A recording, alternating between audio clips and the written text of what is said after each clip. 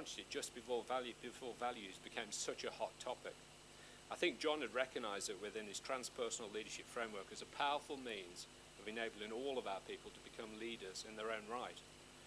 Who we are is really about is behaviours. As leaders, people watch everything that we do, and we have to ensure that our behaviours are consistent with what we say. I saw a great quote the other day from a CEO who said that he looks to communicate behaviours every day in everything that he does, and sometimes he even uses words. Now, I thought that was really sort of pretty powerful.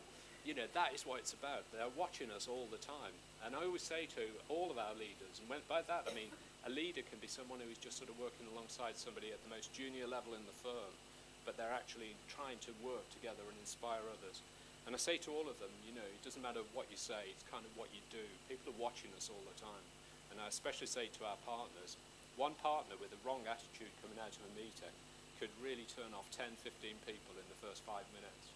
They then go out and turn off another sort of 10, 15 people. Quickly, you've got 500 people who've got a negative perception of something that you really want them to have a positive perception about.